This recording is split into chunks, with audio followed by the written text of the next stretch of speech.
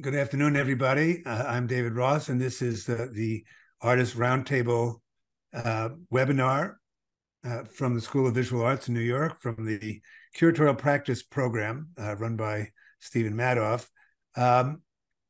I run a different program here at SVA, the MFA in Art Practice, but it's a great pleasure to be partaking in Stephen Madoff's program, because I get to meet every year a group of young curators who are studying before they enter into the fray of curatorial work one way or the other.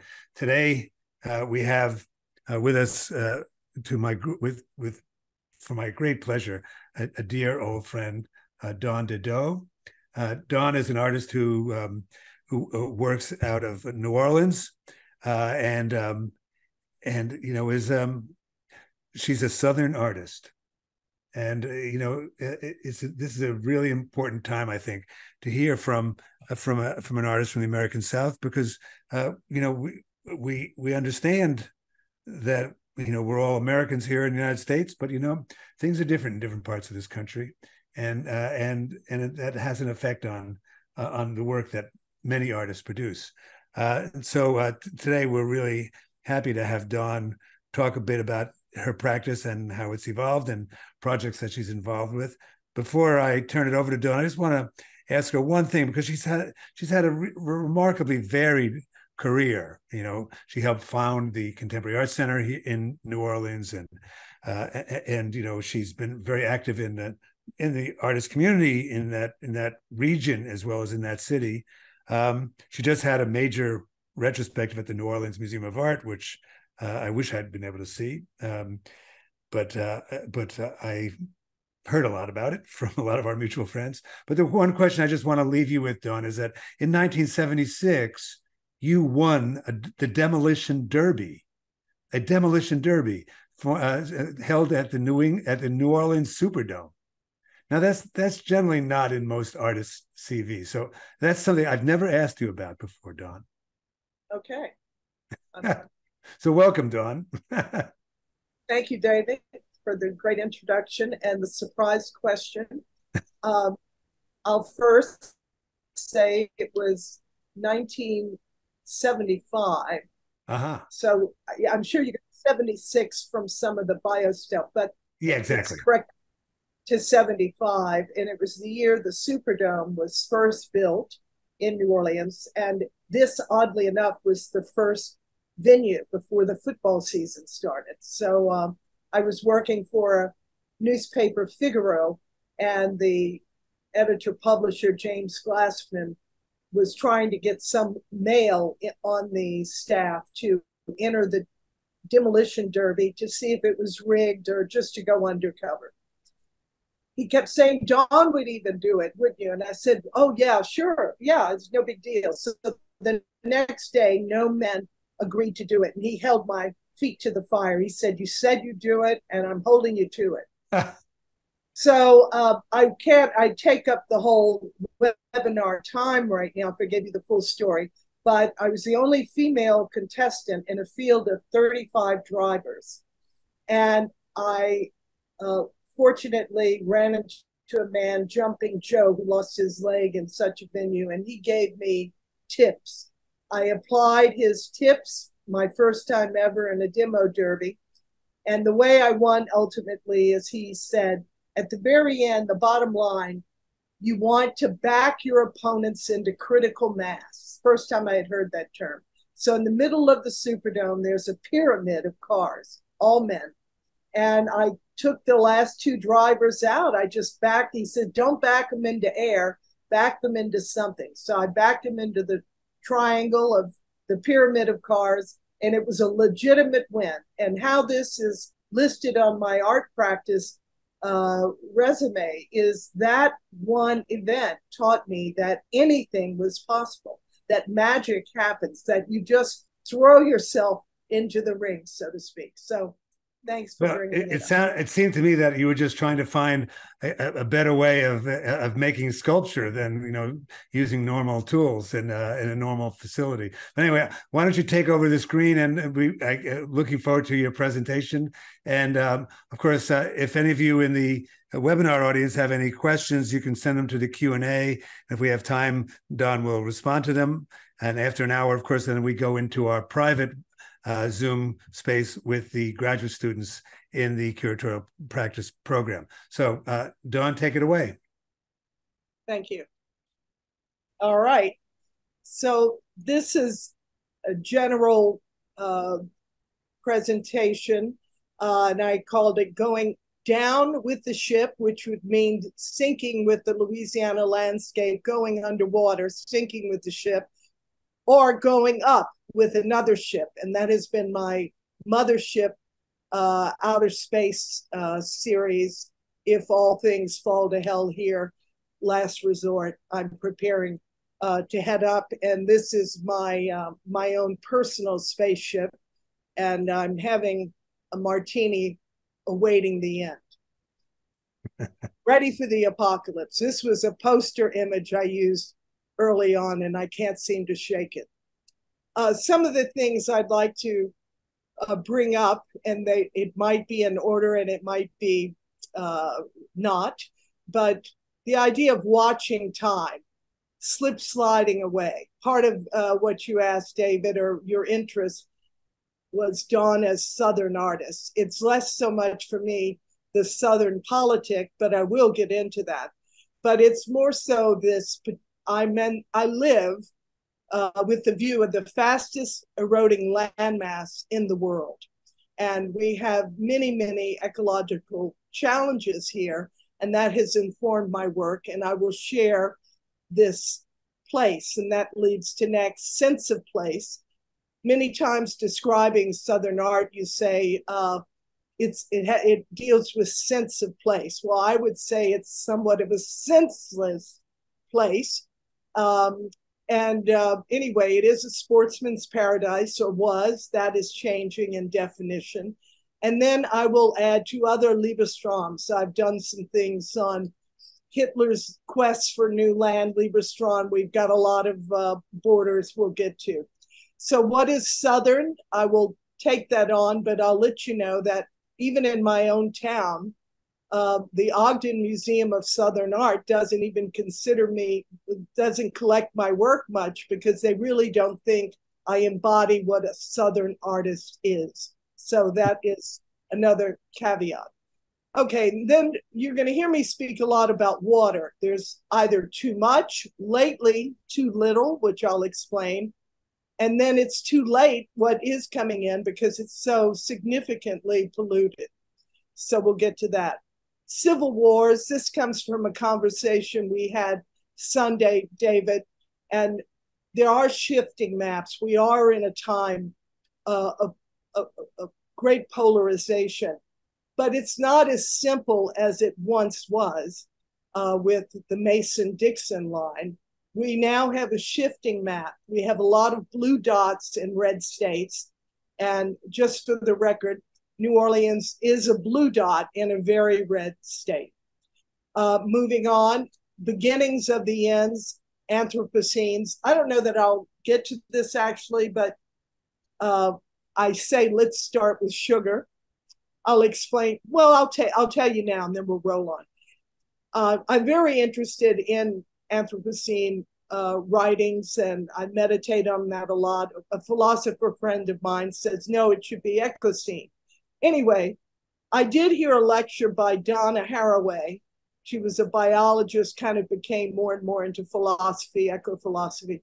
And she said, some would say the Anthropocene began with the Industrial Revolution, but I think it is the corporatization, the industrialization of agriculture, which takes people from one side of the Atlantic by force, brings them to the Americas, and then grows, let's say, sugar, and then sends all that sugar back to Europe. So she thought that this was one of the greatest destabilizing impacts. And Southern, if you want to go Southern, being a Louisiana girl, we raise a lot of sugar. So of course this interests me. And where I am now, I'm kind of like a rolling stone, and I'll explain that later. Without further ado, watching time. This is the projected amount of landmass that will soon be gone here in Louisiana. So this is a landscape panel with the divide clearly indicated. These are the kind of things we see. In addition to rising sea level and sinking landmass, we also have hurricanes. And we also had a big asteroid hit the Gulf of Mexico. So there's a lot happening here. I'll say that this is from one of my trying to project in the future photo works, and I'm holding a crystal ball. I've got a dead planet out there. But of course, none of us can predict the end of time, but there's certainly some people who have earmarked 2045 as an end of life, quality of life as we know it now on Earth, to be discussed later. All right. In measure of time, to put this in your headspace, we are losing land, a football field, every 38 minutes, okay? Now, this is a picture that I took of where my family's weekend home was on Pass Christian, Mississippi. And there are their linens. That's how ferocious. The house was gone, but that has had a lot to do with my psyche. All right. Somebody, I'm just checking the phone. Somebody, it's David, if you have a message, you can just tell me. So I'm not worried it's coming from you. No problem. No problem. All right.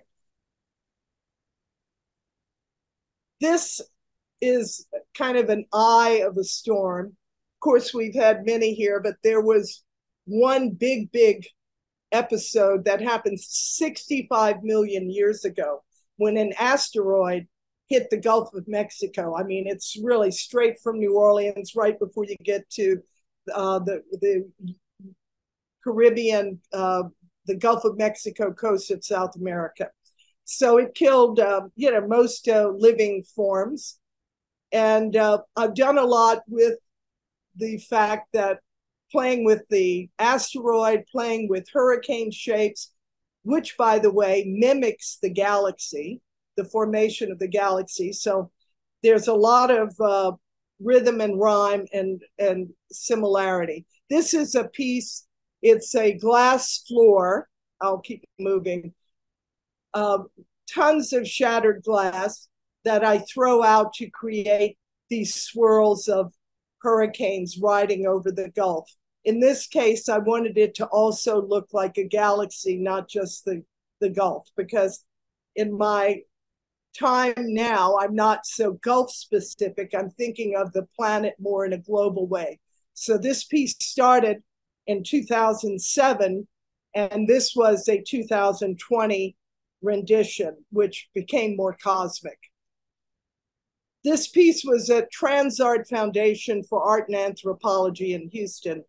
And I'll show the your students more of that later.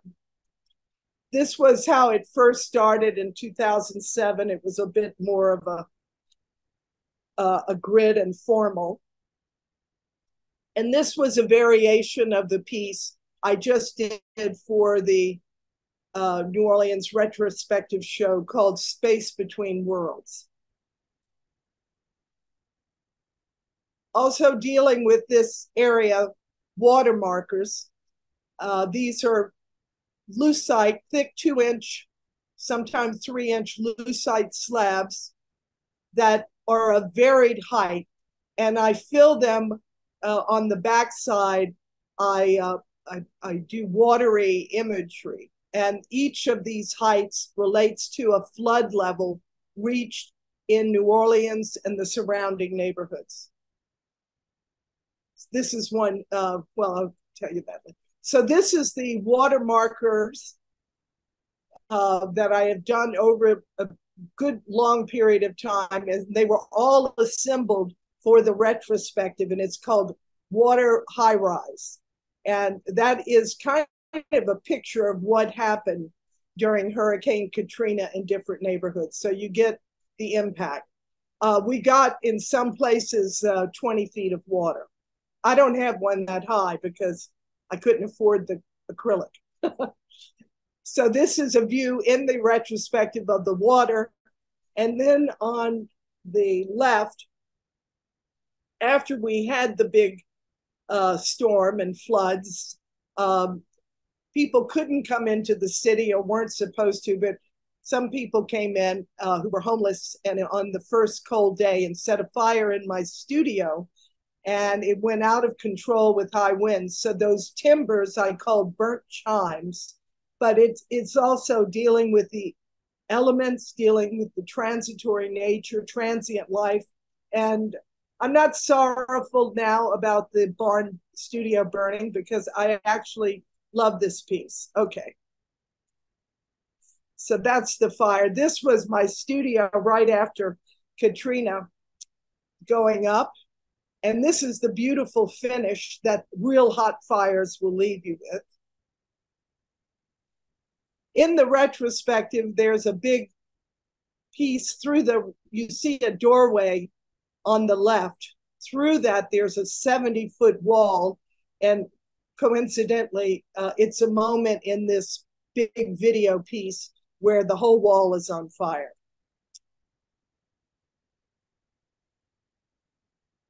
In Katrina also, it knocked out houses. It disfigured the lower Ninth Ward. A lot of the houses were washed away.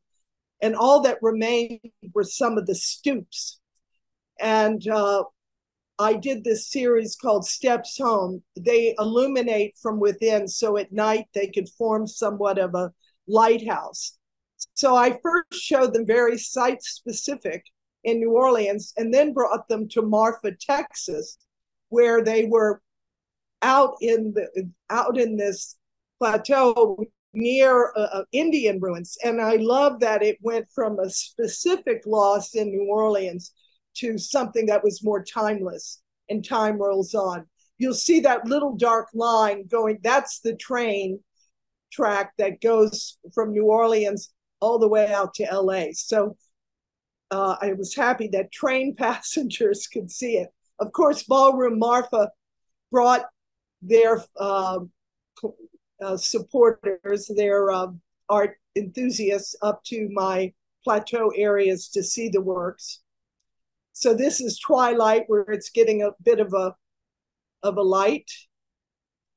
Here is day, night. Then during Prospect 1, they went in front of the New Orleans Museum of Art. This was a study I had done to put them all throughout the park. Always thinking big.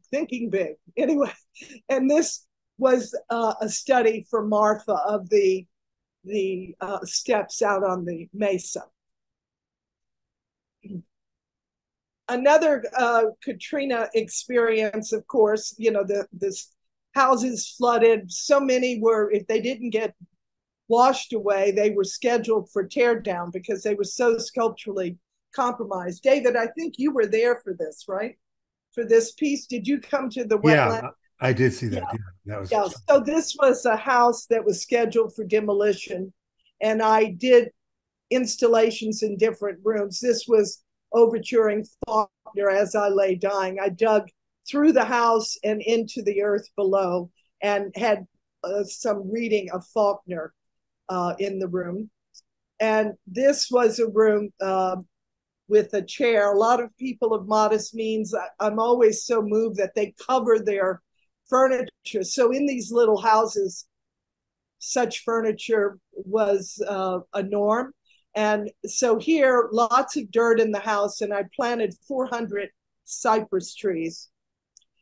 In the front room, this was a different interpretation of a piece I did with the musician-composer Terence Blanchard called Dirge for Journey. His gorgeous album compositions inspired by Katrina. There's a piece, Dirge, and I was working on this piece, and when I heard it, I just broke into tears. So there are musical instruments. You can see to the left, there's a horn within, they're scattered throughout the variations of this piece. And you'll see it later in the retrospective. What I did in the retrospective, I was only able to take the small horn piece, but Terence Blanchard's soundtrack became such a poignant score to the experience of the retrospective. This was a piece from the mid-90s, and it was when I was first turning more to environmental issues. And I was coming, and this is a piece that is based on Tennessee Williams' play, Suddenly Last Summer. Now, David, there again, that I do grab on to literature. This is probably the most overt Southern piece, because I don't know if those listening know the play, but the protagonist, Sebastian, from a wealthy family here in New Orleans, sets out to travel the world in hopes to see the face of God and then write his one great poem. But of course, that all goes awry. Now, I don't have any dialogue in this piece. I created it. It's a half-an-hour piece in 5 suites, only accompanied by a cello and hundreds of sound effects of nature. So, I'll say when I first did the piece for the Olympics in '96 in Atlanta, it was a full surround piece with videos hitting the walls, the bed, and the floor. But since for the retrospective, to keep the flow going, we turned it into a 3-wall piece that you could just walk past. But video does hit the bed of the piece, and this is seaweed. At some point, the room sinks to the bottom of the sea. Why? Because I forgot to mention that where does Sebastian see God? Well, he finally sees God on Encantadas Beach.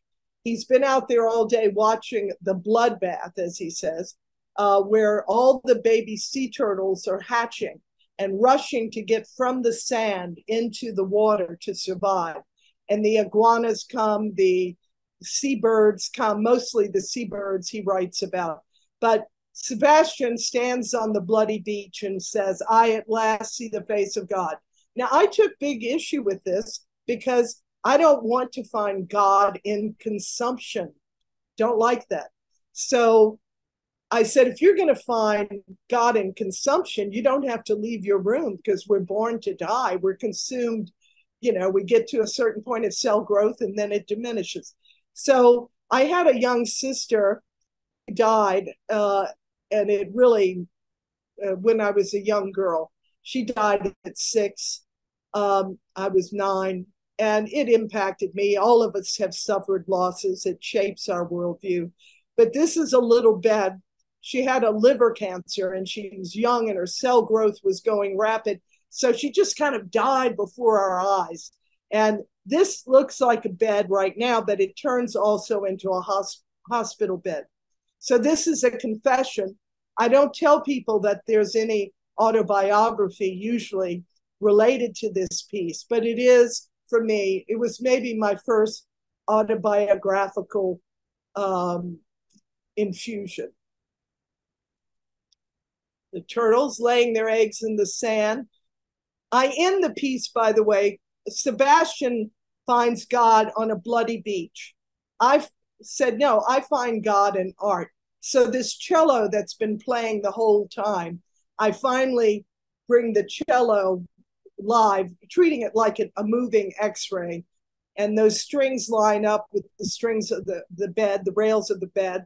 And I close it out with, I don't know if God has a face, but God moves us to create art, or we invent art.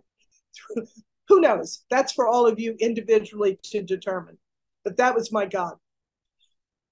All right, space clowns. We have moving forward. We had the other things happen after Katrina. We had oil spills, earthquakes, fires, air quality reduction. And it just hit me. I said, even if we stay on Earth, we might need protective suits to stay here. Things are getting so crazy. So I think it may have been 2012. I did a Rauschenberg residency out in Captiva, Florida. And they gave, because the only time I won the lottery for being old, because I was the oldest artist, they gave me Rauschenberg's big studio. It was fabulous. I used his equipment and backdrop. It was just great. And I invited first responders from around South Florida to come in and let me photograph them. And that was the beginning of the Space Clown series. First, it was photography, first responders. Like, I love this as a pure photo, but I did use these photo sessions to create some fanciful suits. I'll show you upcoming. But these were some of the first responders. I think I had packed away the photos for a long while, but I'm starting to like just the photos again. And Eva Diaz did an article on the photos for Aperture, and she's got a book coming out, and she's featuring those. Now, here's where I turned it into silly, right? Space clowns. It's happy and it's sad.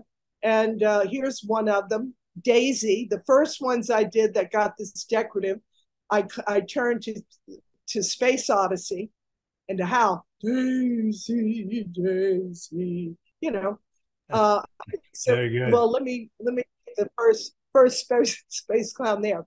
But here it was shown with a bomb balloon.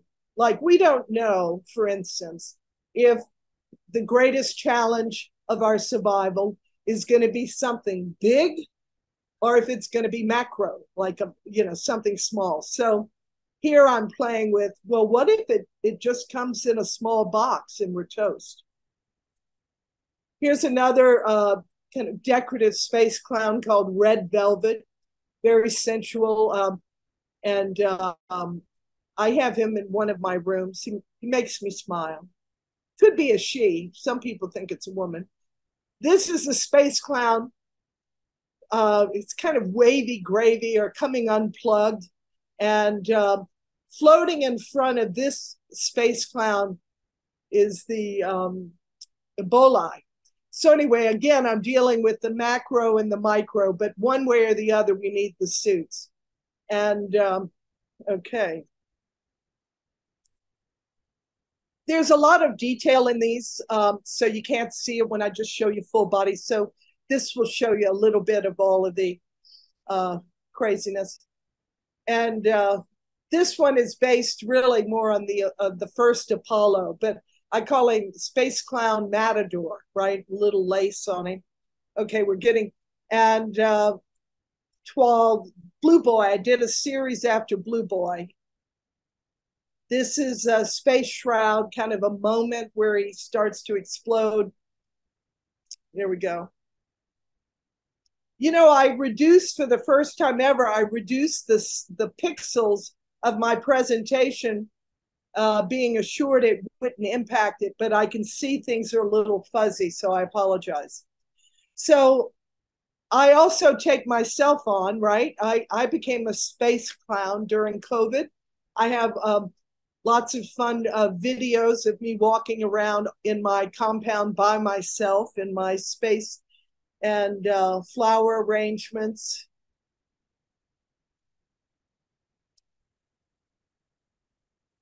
Now, in the beginning of this little talk, I mentioned that we were the fastest eroding landmass. And why is that so? Well, the oil companies didn't help because they dug canals to get out to oil platforms in the Gulf through the marsh and then didn't fill them. And that allowed a rush in of salt water, which kills plants. So this is an oak tree graveyard. There are I would say maybe 400 dead oak trees that died within a few years. Again, going to a Southern theme, a Southern logo. Gosh, the oak tree, the live oak. So here, this was heartbreaking when I went out to this area. And this kind of scene impacted my work and also led me into landscape directions.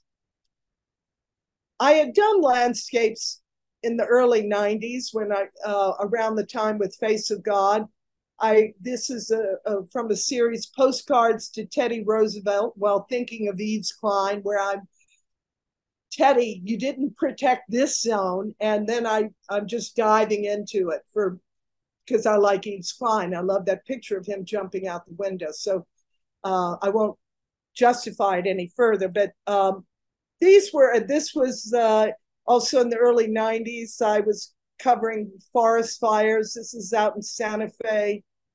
This is the lead, the man in the middle in yellow is the lead fire captain for the whole effort. Out in landscapes, this is an early landscape of mine on the interstate. I stopped to film some clouds and there was a dead deer, and I filmed it from day into dark. Then it was a video piece and some stills. This is very grainy, but this is the Great Array, the satellites, also out in, I think, New Mexico, with cattle grazing in front. And then I went to the big power lines that run through the West and sheep grazing. So juxtaposing animal life, nature with technology. And okay. Now this is the Face of God. I put this in because of animals. These are the baby turtles, a close-up of them hatching. And when they start to hatch, they hatch on this bed. You don't have any image on the wall yet. It's a birthing. All these turtles are birthing on the bed and crawling all over the bed, and then they end up on the walls. So this, again, was done when I was doing those landscapes with the cows and the deer. And then who is the greatest culprit? We endanger turtles more than anyone, not the birds or the iguanas. Humankind kills more turtles than anyone. So this was worked that in. I had mentioned that this Face of God turned into a hospital scene. So in the last suite, it becomes a hospital room. It's funny, it lets nature in, but when we're really trying to save our life at the end, most people deny nature. They put us in hermetic rooms in hospitals to keep out bacteria and other contagions. I'm sorry this is here. It should have been earlier. Okay, landscapes. This is a landscape taken from that photograph of the 100 oak trees dead. A lot of the silhouettes of those trees are woven into this landscape. This one is about 28 feet. And of course, again, the moss, the southern moss. I went ahead and put that in. Let's drip it with moss, but it's dead. And we did it. We did it. Other landscapes, here's one of the dead oaks, but I'll tell you later about spaceships. I'm into the spaceship mothership series, and in two-dimensional work and even outdoors sometime, I use the first single ring used to build the Zeppelin. Why the Zeppelin? Because it's the airship that can hold the most people. It was the largest airship to date. Of course, the little cabin can't hold them. But I've used the Zeppelin form to make my own spaceships. And when it's landing in different areas, I just drop the ring. You'll also notice in this landscape many, many ladders. They're escape ladders to get out of the rising water or contaminants, get into the trees, get into rings. This is a dying landscape that I did on a stainless steel, and it's again, mixing in technology with the landscapes. More moss. Ladders with landscapes. A lot of them I make for outdoors. Okay, this is dealing with the landscape and dealing with the rising water.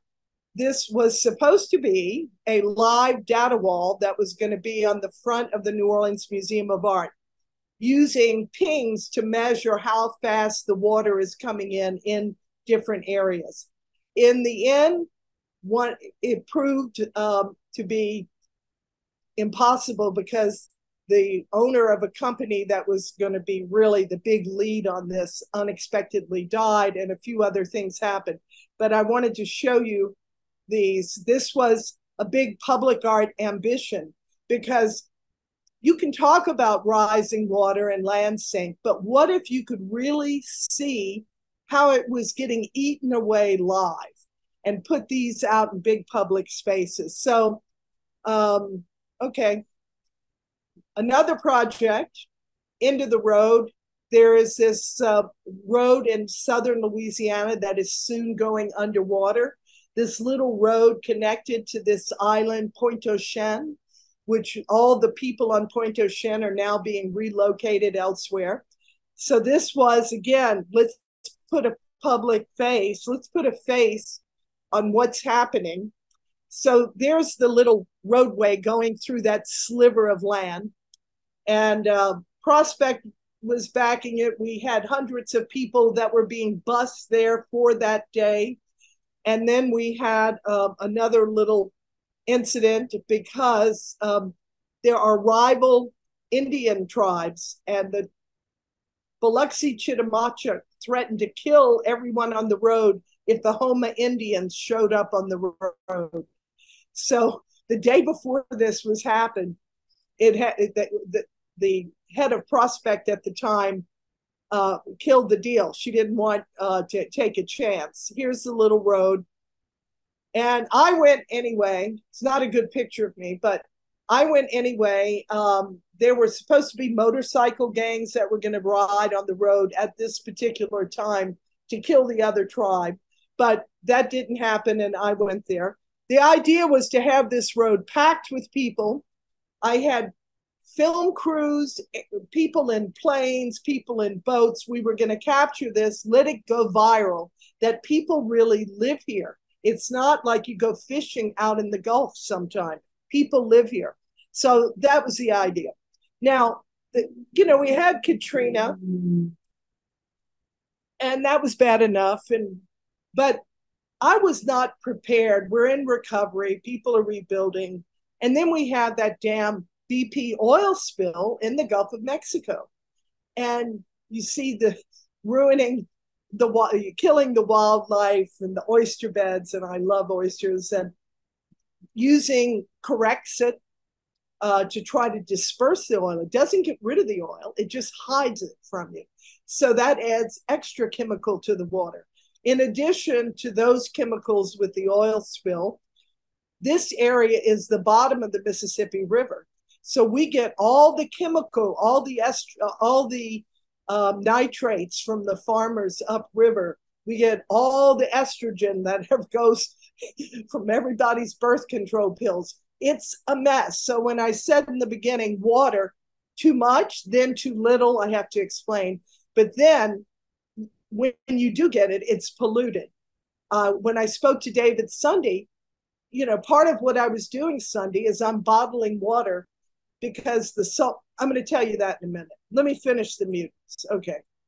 So these are these orbs that I formed that can float, and they had tests. It couldn't go big scale, but it had a tester where it could read chemical content in the water and it would change colors, is the idea. So this is not a real, this is just a little mock-up. We were going to put them out in the swamps. This is up the Mississippi River. This is a river bridge. Lots of mutants floating. Of course, I always think too big, but David, actually, I want to thank you. When I was trying to raise money for this project, I think you sent in a donation. I believe I did. You did. So it didn't get all the way the river, but it helped with those prototypes. So thank you. David is the best. All right. Oil spill, chains industry. I have a lot of broken chains because I thought it was break in command, right? A dropout in command. Who was the BP head at the time? Tony. What was Tony's name? Tony. He was at the country club in England, the chair, CEO of BP. And this is the bottom. The bottom right is a kind of a colonial little sculpture I did for him. Anyway, here's oyster cubes to the bottom left, and throughout this show I did. So since the oil was killing all the oyster beds, I said, well, let me preserve some of the shells. And I had many, many oyster dinner parties, and there you go. Now, also related to chemical content in water. David, this is very Southern, okay? This is all very Southern here. This is a few, I did a series, 18-member family, 3 generations. So this is a few of them, and they're large vessels of water with images embedded. And when I fill them up with water, they get a bit eerie.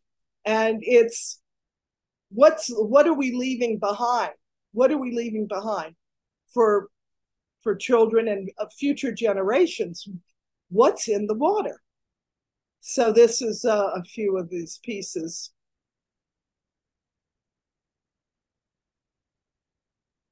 And these are 3 in my house right now, still have. So One Drop is a video work I did. If you can imagine a little tiny glass of water where the diameter is no more than 2 inches. And I filled it with water, and I filmed the water in I filled the clouds and the trees in the water, and the wind activated it, and it looked like an angry planet. And the reason I did the little drop of water in this piece called One Drop is I wanted to make a point that whatever is in the water here, say the corexit, the oil, all the chemicals, you should be concerned about it too, because this little drop of water will go out of the Gulf of Mexico, will go up the Gulf Stream, up the East Coast, cross the Atlantic into Greenland, and water is one body. So I did the film, and when I saw that the wind turned it into this kind of planet-looking thing, I've always projected it on a wall as a piece, and it's very impactful. It's so simple and pure and unedited, and it's just this 15 minutes of time that transports you. Considering also that here in my southern house, I live down the river from the largest array of chemical refineries. And sometimes when the wind's not right, you can smell it. And people close to those refineries and plants actually have high rates of cancer. So thinking that that was just a precursor to what could happen globally, I said, well, I need to introduce breathing rooms. So you can have places in parks, if you want to be outside, with air that pumps through them, okay? So this was funny. This was a guy who came into the show, and I thought it was great he was wearing an LSU Tiger shirt, because the Tigers too may have to be protected with air quality. At night, little chair, people coming in. Okay, so things are kind of a mess. Well, I'll go back to the title. I got to thinking much about Milton's Paradise Lost, right? So this is a piece where this is a drawing I did of concrete poetry. That was a genre at the time of Milton. And also thinking of putting Milton's Paradise Lost on falling columns. This was the photo I took after Katrina, falling columns. I'm sure that's where it all pulled together. So I first did this for a biennial open spaces in Kansas City and Swope Park. And there I had about 50 columns. They're all covered. This is the area of the park. And they're all covered in Milton's poem, Paradise Lost. And they're in highway reflective vinyl, so you can see it at night. Why? Milton was blind, and one of his big attempts with his poem was to make darkness visible, darkness being the hell. And also him being blind, I said, oh, how good of me to give it in reflective vinyl.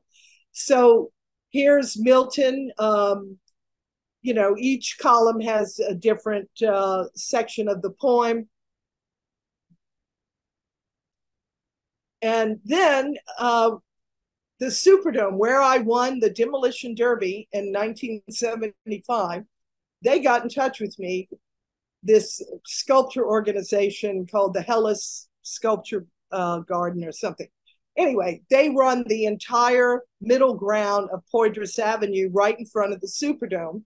And so they said, how about putting your columns in front of the Superdome? I said, oh, I'd love to. You know why? Secretly, they had just changed the name from the Mercedes-Benz Superdome to Caesar's Palace Superdome. So it had such fun connotations too of the fall of civilizations and whatnot.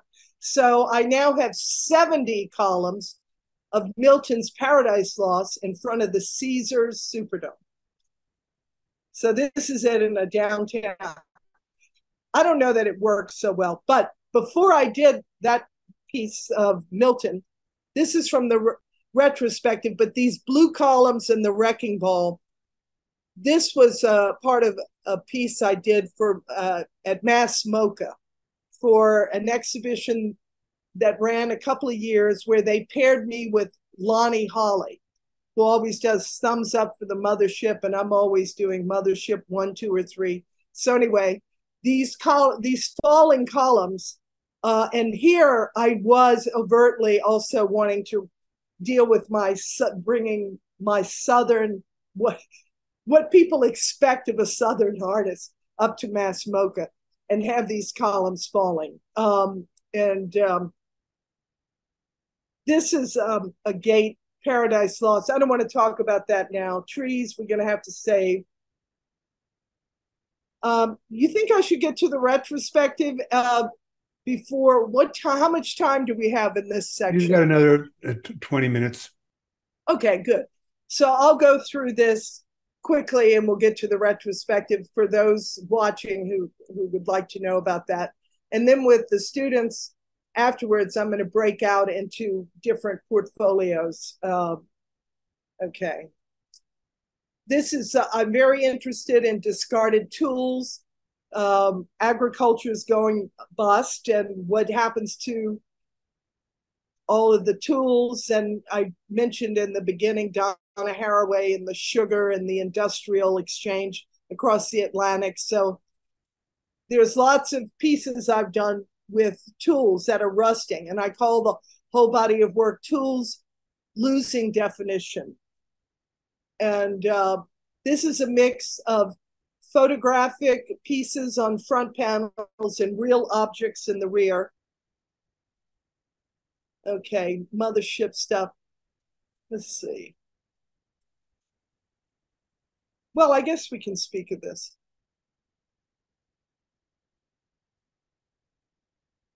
I mentioned the ring, right? And say by 2045, we're going to have 9 billion people. And what if we have to leave the Earth? And how are we going to fit everyone on the spaceships? Of course, it's not going to happen that well, right? It'll be survival of the fittest, survival of the rich, and it's not going to be pretty if that happens. So here's people in relation to the spaceships. Of course, my spaceships, people can be all in these things, right? All right. So I use the ring occasionally, kind of, what do they call them? Pop-ups. Every now and then I'll bring my ring somewhere. This was in a show in Houston at TransArt. This was out in an abandoned place where I did Mothership 3, called Mothership the Station, as though that's where people went to take off, and they couldn't even bring their suitcases. So throughout the exhibition, there's discarded human clothing, shooting, souvenirs, because there's only room for people and whatever you can take in your hand. Here's the station spaceship depot. All right, this was the entrance to the Mass Mocha show with Lonnie.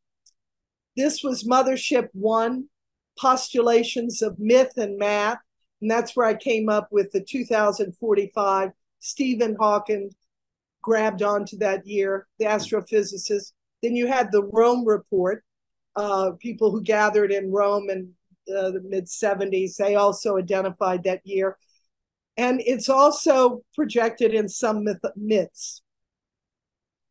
Water, this is a piece about water. Souvenirs of Earth, forget it. Asteroid. We're going to get to that in the retrospective show. I've moved the asteroid now to my yard, which we can't talk about. This is going to be in the next presentation, but in the 92, AIDS had started before that, but this was a video piece.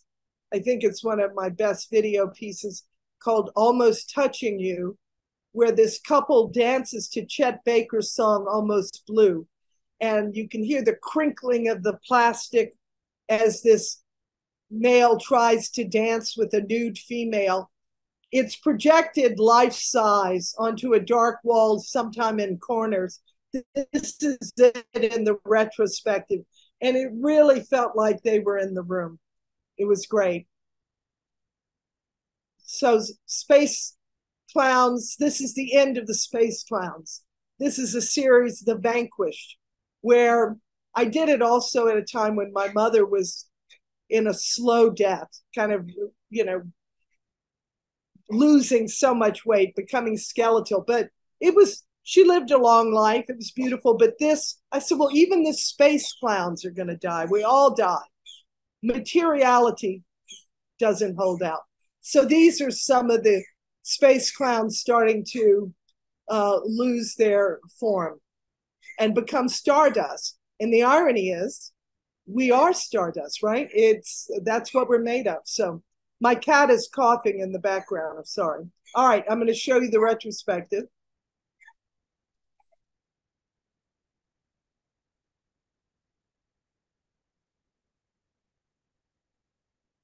This is so silly, but it was great to have these kind of banners with the landscapes on the front.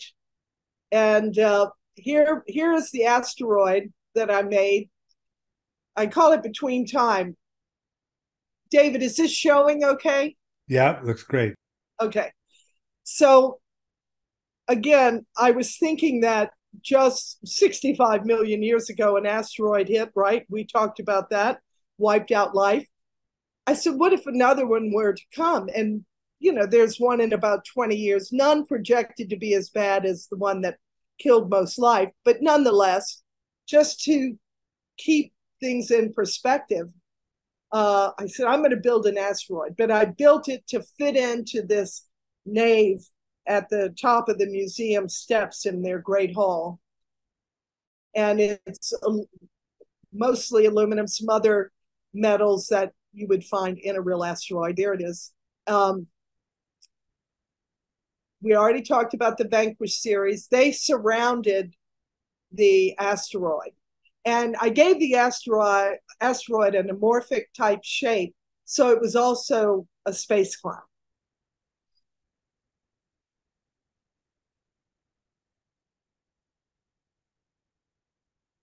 Now, within the exhibition, a lot of my early work, it was who gets a seat on the bus. In the latter work with these spaceships, who gets a seat on the bus? So that's a question I always want to continuously ask myself. So this is a CB radio, and I did this project same year I did the Demolition Derby, David. This is 75. And 12 outdoor stainless steel telephone housing units. AT&T gave me loan for a year. I gutted them and turned them into CB radio booths. So here you see. And I put them all throughout a 3-parish area. I got a special license from the FCC so everyone could talk on the same channel. And it was about breaking down barriers, right? Enlarging the seating capacity on the bus. No one knows what color you are, how much money you have, what you're wearing. So I thought it was a democratic form of social media before we had the internet. But that's what the good things about the internet is, something I was trying to create here.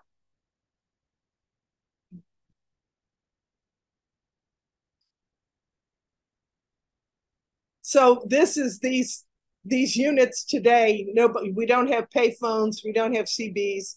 So I was happy to put those in the museum show. I'm grateful to them.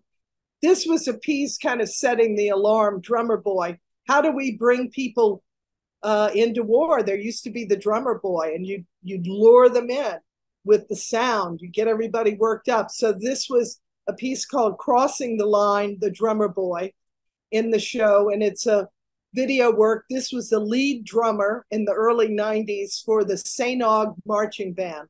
Spectacular drummer, and you can see his face in the drumming, but it's ominous, of course.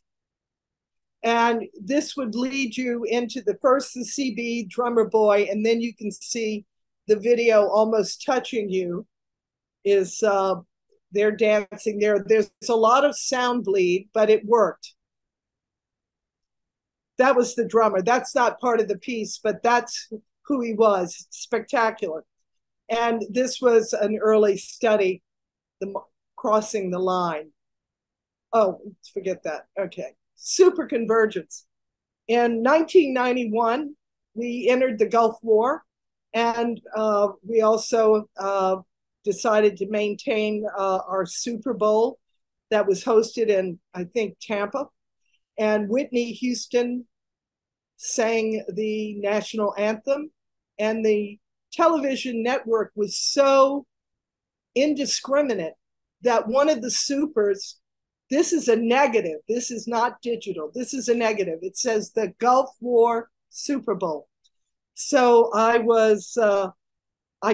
had gotten my camera out when I realized they were going to go ahead with the game, and I started photographing every frame because for me it was kind of the propaganda. You know, it was a simulacrum of sort.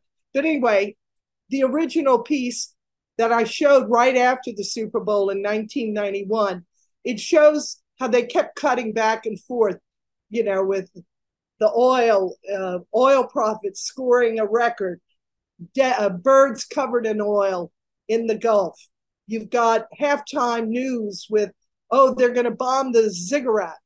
And we're, of course, at war with the oldest civilization, and we're the youngest. So you'd have the ziggurat, then they'd cut to the halftime show with Disneyland and Mickey Mouse. So it was just nuts. And then I'll show you some. So there you see on the upper right, we've got the castle, and these are all stills, the Gulf War still. Now, if you look at the lower images, far left and far right, they're using that squiggly mark, right, to show how the quarterback got blitzed, like so-and-so went here, here, and there. And they're using the same squiggle lines to show where the troops are moving in Iraq.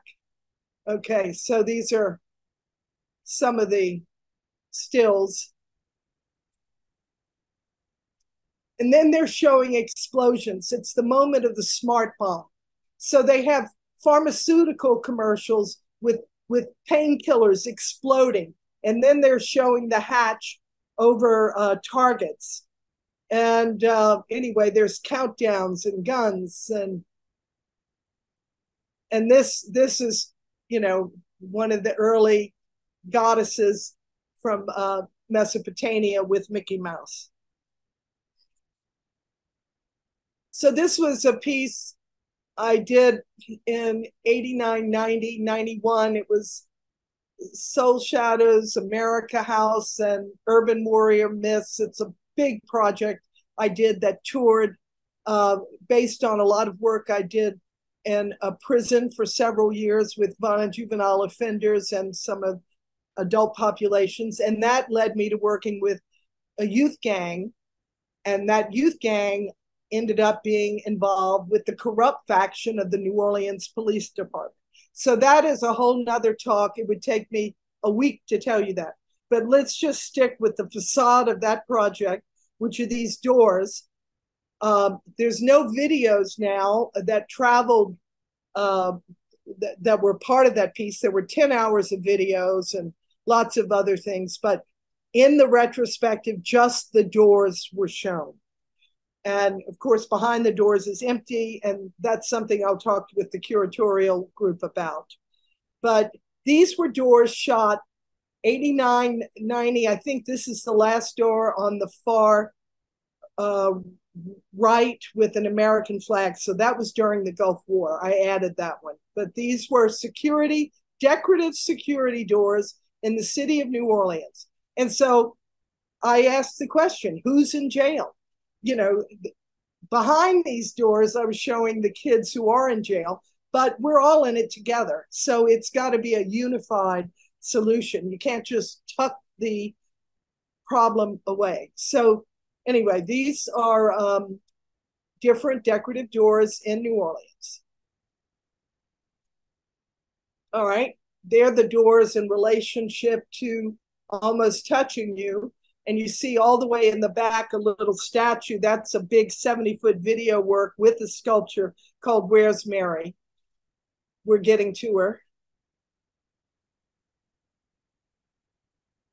This is a piece I did called Fence Night. We're not going to talk about that now. Okay. This was the original piece from 1990. You see the doors, and there were all these rooms and videos and sound. All right, we already talked about Face of God. This is the turtle eggs being laid in the sand, though, which starts the piece off. This is in the hospital suite, the last suite. There's the cello again. All right. We talked about water markers. And this is another view of the glass floor and the water markers heading back to one of my rings.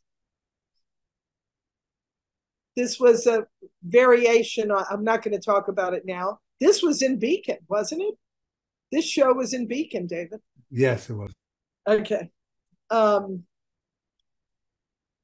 We talked about the burnt chimes. Now, when you're standing in this corridor, you can look back, you see the doors at the distance.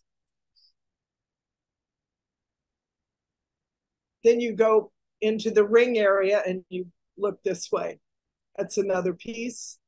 We talked about this, talked about the landscapes.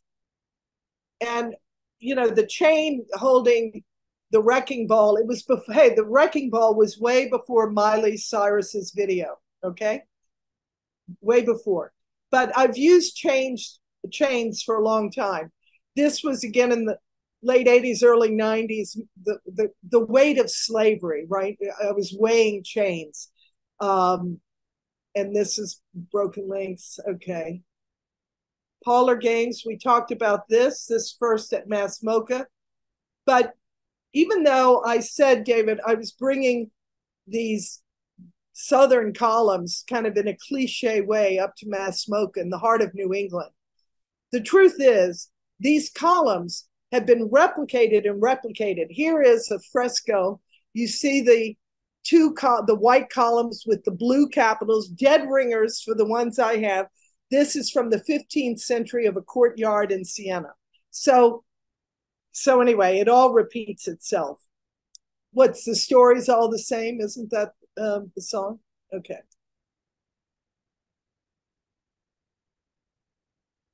So the big ring had to make it into the retrospective, and here it is intersecting a wall, and it's in front of a 38 foot, let's see, this is 24, 16, yeah, 38 foot landscape, but it goes into a corner and wraps around, and this landscape features the big ring falling into this fiery landscape.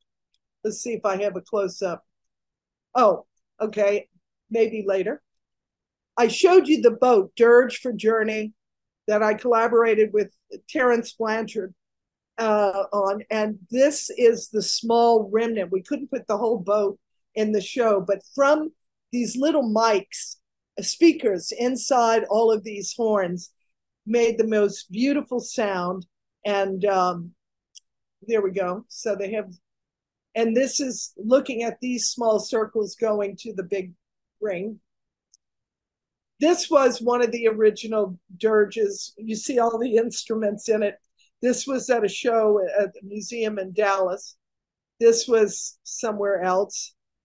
And this again was in the Swan Song House.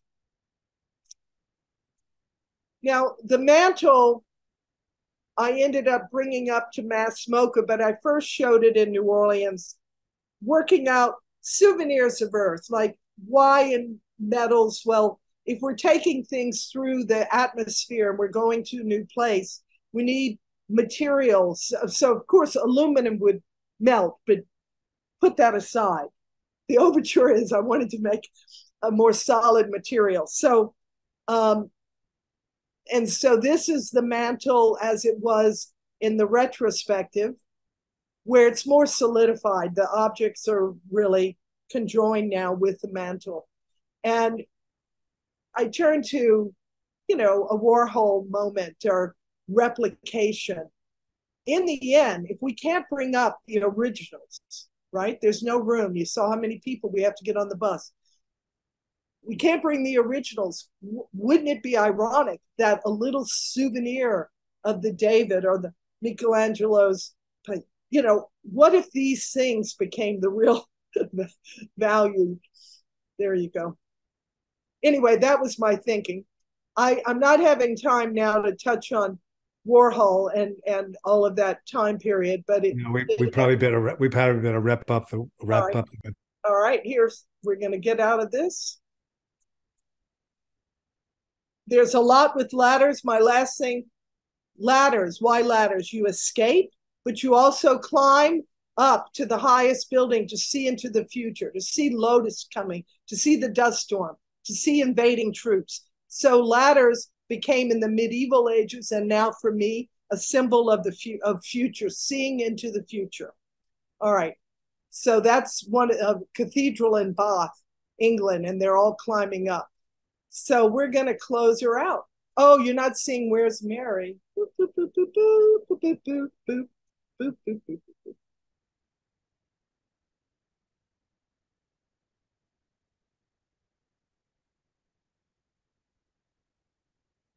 I have dirt from all over the world collected as an altar.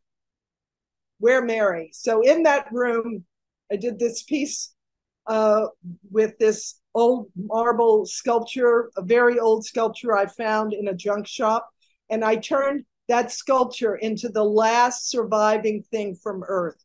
And she's catapulted by way of explosion into deep space through fires. And so this piece, I think John Fishback may be here. He did wonderful sound work on this piece. Thank you, John. So I'll just show you. And we're going to close it out with the last thing to survive. Where Mary? She lost her child, of course. Okay. That's extraordinary. All right. Sorry about that. No apologies necessary. What a perfect way to end that show. I so wish I'd seen that installation. Well, thank you, Dawn, for sharing the journey of your practice from the mid 70s to today. It's really quite remarkable, there's a lot to talk about and a lot to think about. So we'll end this now, and we will meet up again in a few minutes on the private Zoom with the graduate students. So again, thank you for doing this with us, Dawn. It was, it's just, you think you know somebody, and yet, here's work that's just blowing my mind. So thank you so much for sharing this with us, and we'll see you all next week. Those of you who are following this webinar series, where we'll be at an earlier time to see the Turkish artist Ahmet Oget talking to us out of Istanbul. So you'll get an email about the time if you just follow the SVA website for the Curatorial Practice program. Okay, thank you all very much. See you in a couple of seconds on the other website. Okay, bye.